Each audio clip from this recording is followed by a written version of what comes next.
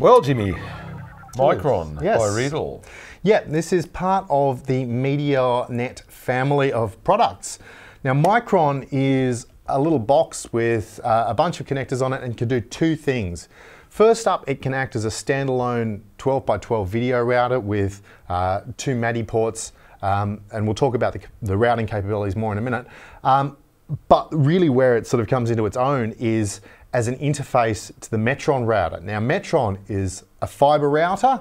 I think it's 32 by 32, 10G ports. We've got 8 of those ports on here. Each port can carry six channels. Six channels video. Yeah, of HD SDI video. Right. So we've got a huge amount of routing capability, and the Metron router is only 2 rack units. Wow. So, of course, because we're running fiber, distance is less of an issue. So if you want to use these as remote I/O, no problem at all there. Sideline box. Sideline box, commentary position. Yep. You know, it's not a big imposition to run very long distances over fiber.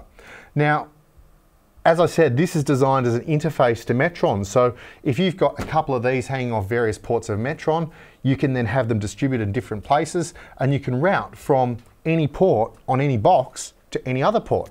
So you could do a really big show with this system. Oh yeah, yeah. An Olympic size. Yeah, I think from memory, the capability on Metron is something like 192 input to unlimited, theoretically unlimited output routing capability, which is huge. All reconfigurable in a second or so. Yeah, you can. I think you can change about 1,000 routes in under a second on a Metron. That's a lot of processing, isn't it? It is a lot of processing. Wow. It's a very smart system. And the way you actually control it is quite intuitive too. I don't profess to be an expert on video routing, but I got into the MediaWorks software and figured out how to change routing from one HD SDI port to another. Yeah. And better yet, it's not just dumb routing either. If you've got, say, an international commentary feed coming in on MADI and you want to then embed that onto a couple of channels of your SDI stream, that's no problem. You can actually route individual MADI channels to an audio embedder for one of your SDI outputs. And similarly, you can go the other way. If you've got audio coming in on an SDI input and you want to then pick that off as MADI and route it to your console or whatever, no problem there And you either. can do all that? Yeah. But you're pretty good for a Dutch DJ, aren't you? Thanks, mate. I try.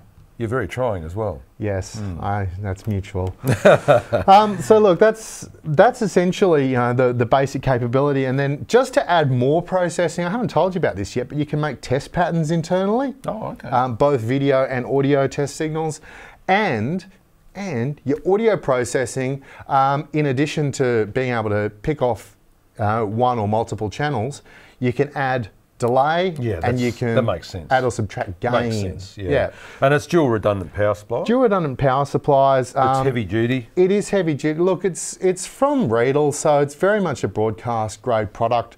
It's priced accordingly, it's built accordingly, and it's just rock solid. What can I say? Good bit of high tech. Yeah.